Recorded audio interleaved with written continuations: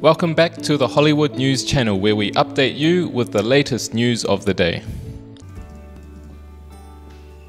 Hello everyone and welcome back. Kristen Stewart is more than ready to pop the question, but don't expect her to get down on one knee. While opening up about her personal life during an interview with Howard Stern last Tuesday, the Charlie's Angels star, 29, says she's undoubtedly in love with her girlfriend, screenwriter Dylan Mayer, and can't effing wait to propose. I want to be somewhat reasonable about it, but I think good things happen fast, Stewart said of her relatively recent coupling with Mayer. As for ideas on how she intends to ask Mayer to be her fiancé, the actress claims she has a few scenarios in mind.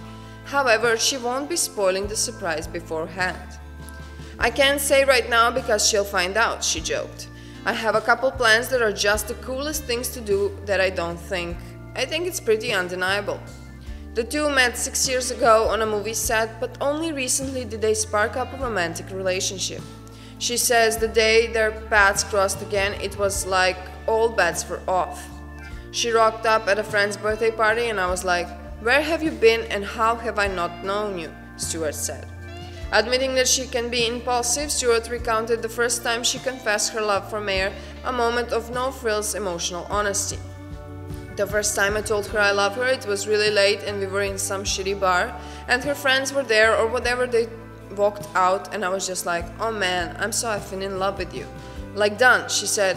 "It wasn't like a thing and it also was so obvious."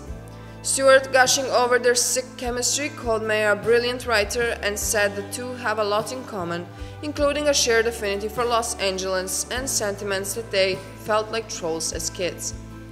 The two first became romantically linked when they were spotted kissing in August, less than a month after Stewart seemingly split with her previous flair, model Stella Maxwell.